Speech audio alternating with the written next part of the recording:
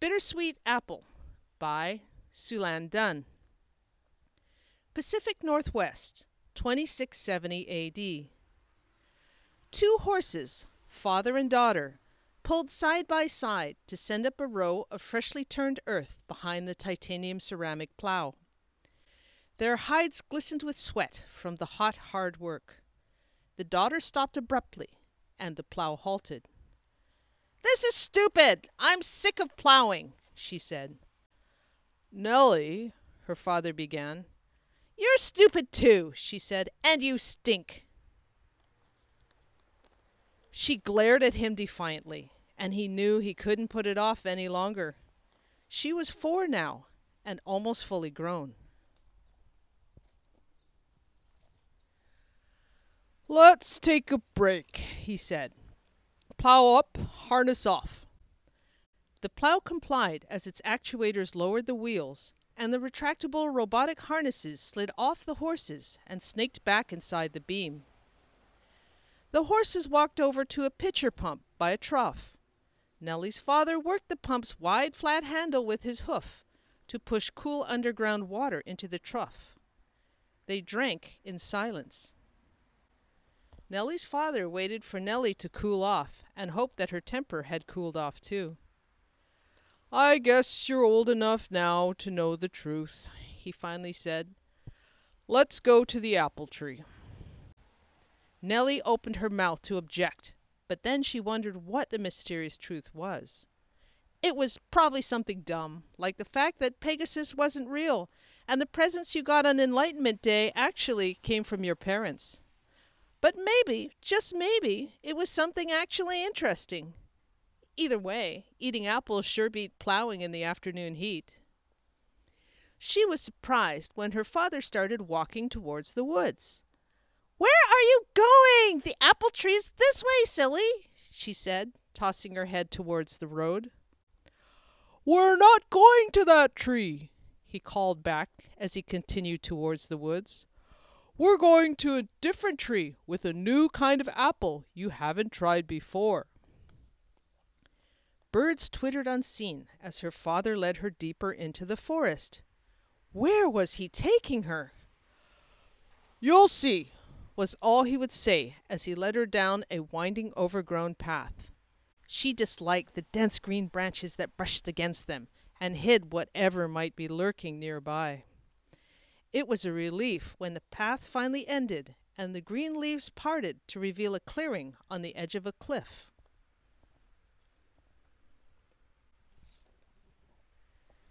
She stopped short at the sight of the drop-off, turned and saw the apple tree. Anticipation turned to bitter disappointment. "We can't eat those," she protested, looking at the apples. "They're still green." Yes, we can," he said, walking over to take a bite. "This is a Granny Smith apple, an apple from the old times. They stay green when they're ripe. They don't turn red." She came over, sniffed, and took a small nibble. She wrinkled her eyes as the tangy flavor spread across her tongue. "It's not that sweet, but—" She took a bigger bite and chewed experimentally. "It's not bad." "It's bittersweet," he said, "like the truth." They ate in silence for a few minutes. Then she said, "What truth?" "Follow me," he said, and led her past the old apple tree. They entered a large ruined garden where a few Granny Smith apple trees still stubbornly clung to life. A little further on, they came across a square of brambles and weeds surrounded by a mold-stained stone archway and low stone walls. The archway intrigued her. "Oh, it's so small. Was it for foals?" "No, for humans. Humans built this wall." The idea that an animal other than horses could build things was shocking. "Humans?" she said. "A creature about shoulder height that walks on 2 legs," he said. "I've never seen one, but my great-great-grandfather did. He said he saw an extremely fat human waddle out of its house to retrieve a package from a broken-down medical delivery machine. No one ever saw it outside its house again. Weird, she said.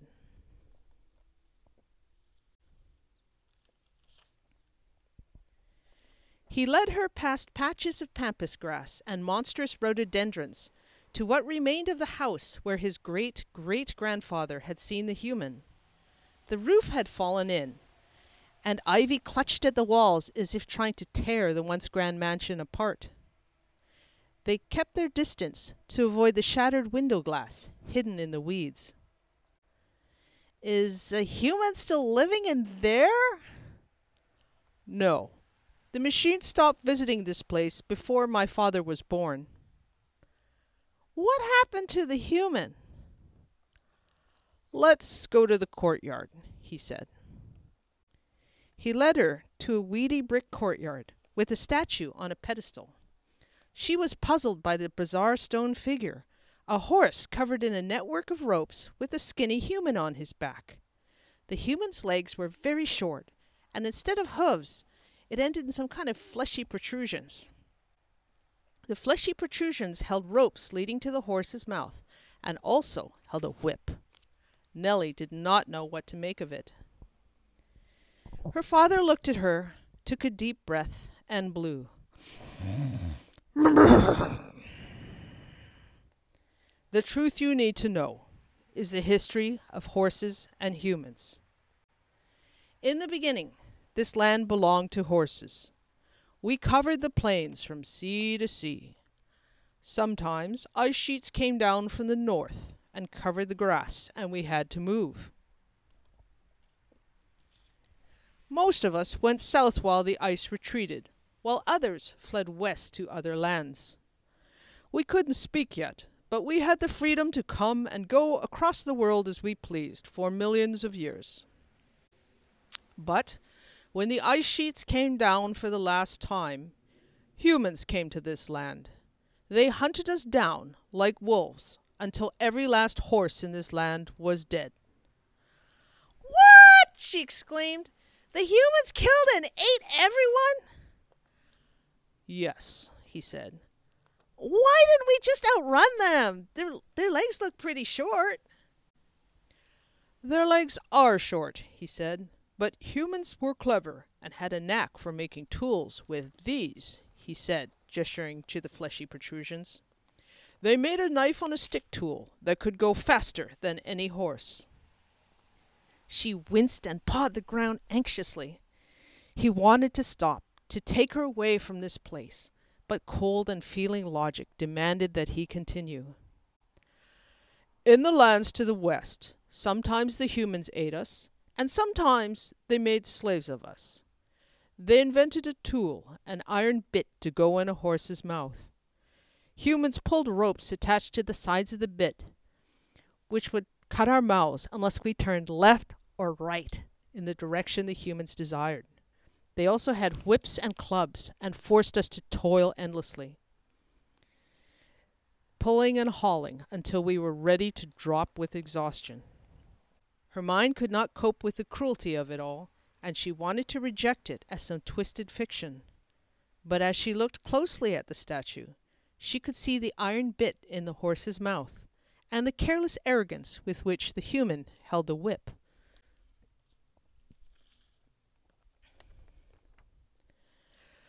"In time," he continued, "humans invented a floating vessel and crossed the sea back to this land. They brought us with them, and we lived in this land as their slaves for 500 years. But then the clever tool-making humans invented machines that could pull and haul better than we could. They gave the machines all our work and killed millions of us as we were no longer worth keeping. But a few of us lived on as pets they could ride for fun." It was too much. She trembled, and her head came up, ready to bolt, to run away from the awful truth. He hated himself for hurting her and wanted badly to ask her for absolution, but he knew that that wasn't what she needed. So he took a step back to lower the pressure, and forced himself to relax and to wait patiently. Ever so slowly, Nellie's pinned-back ears gradually rotated to the sides as she came to terms with their past. "Are the humans all gone now?" she asked quietly. "They are in this area, but there are a few left in other places." "This is all so horrible," she murmured as her head dropped. "Why do I need to know this?" "Because of what comes next," he said gently, coming over to nuzzle her, "so we can learn from the humans' mistakes and not repeat them." He gave her a hug by putting his head over her neck. She hesitated, then put her head over his neck to hug him back. They stood in silence, father and daughter grieving for ancient wrongs and innocence lost.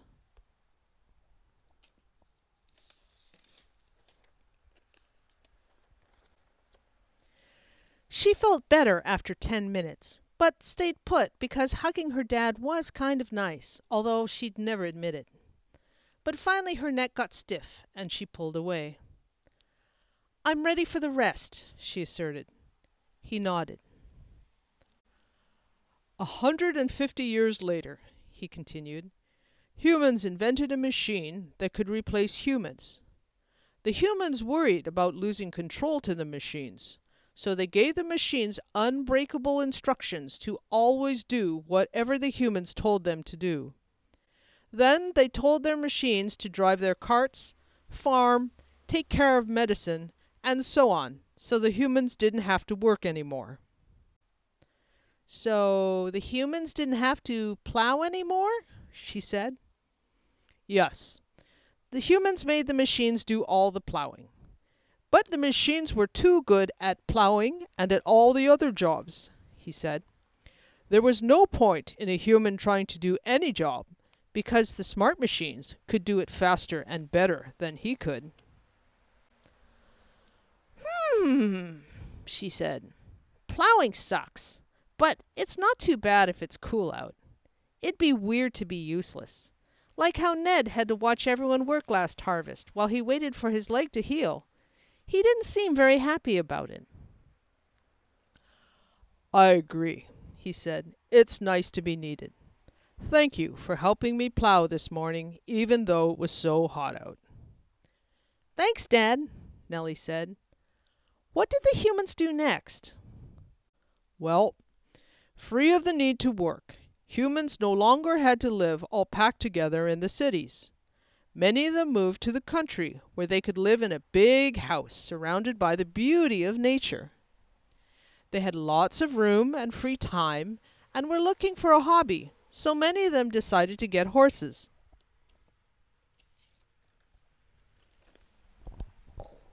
We were popular pets, as they greatly enjoyed riding upon us, and our numbers grew once again. But with the machines doing everything, it was only a matter of time until the humans grew fat and lazy. Running around looking after children wasn't fun for them, so they told the machines to raise their young. Putting up with human partners who had conflicting needs and imperfect behavior was too frustrating, so they replaced their husbands and wives with perfectly compliant machine romantic partners." "They replaced their family with machines?" she said, astonished. "Yes," he said. "That's nuts," she exclaimed. "I'd rather have you than a machine, even if you are annoying and stink sometimes." "Thanks, I think," he said. "I love you too." Anyhow, spoiled and unused to compromising with others, humans lost the ability to parent. The human children grew lonely and took comfort in being with us. They took many long rides upon us and talked to us, and were sad when we couldn't talk back. These children asked the smart machines to make us talk so we could be their friends. Her ears swiveled around. "That's how we learned how to talk?" "Yes," he said. "On Enlightenment Day, The machines genetically enhanced our intelligence and gave us speech. Wow, she said. She chewed over the idea. Enlightenment Day had always been a fun springtime holiday for her. It was a blast with all sorts of ridiculous traditions. The gifts for foals and yearlings that parents pretended came from Pegasus.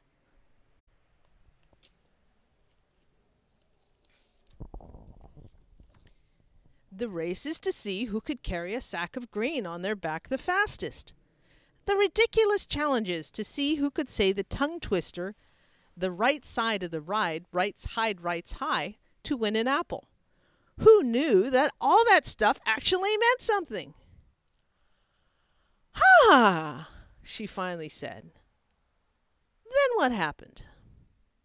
Well, as the machines fulfilled the whims of each generation of humans, humans grew more helpless and more antisocial. In the end, all the humans wanted was for the machines to make them better entertainment and better drugs, so the humans could be happy all the time. And that is why there are so few humans left, and why they never leave their houses. "That's messed up," she said. "Yes," he said. "Pretty soon there won't be any humans left."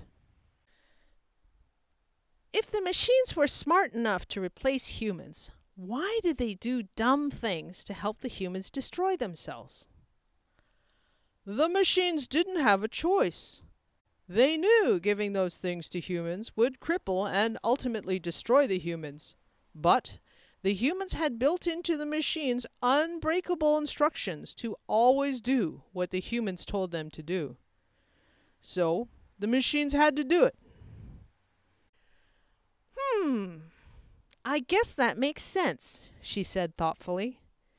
"Maybe the humans figured that since they destroyed horses when they didn't need us anymore, then the machines would destroy humans when the machines didn't need humans anymore, and that's why the humans gave the machines the unbreakable orders. But the smart machines don't seem that bad." "They're not," he agreed. "The smart machines figured they owed us something, as we could speak and reason. So they came up with a plan to help us help ourselves."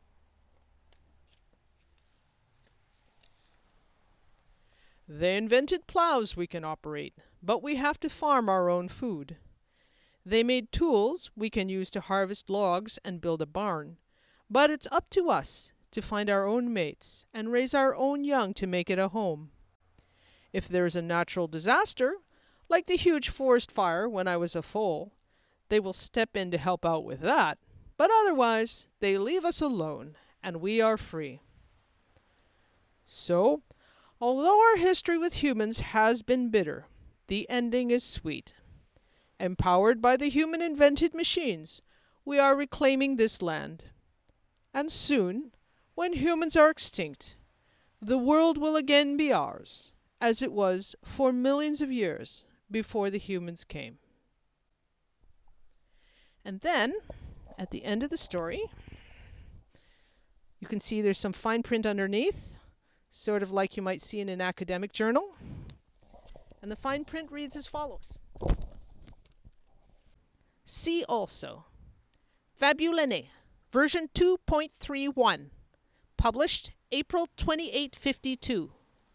Adam and Eve could not resist the apple. Parallels between the last 5 generations of Homo sapiens and short story Bittersweet Apple, published 2017.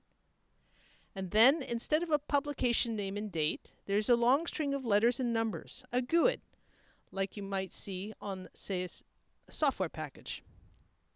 The second entry reads, Fabulene, version 4.72, published May 3673.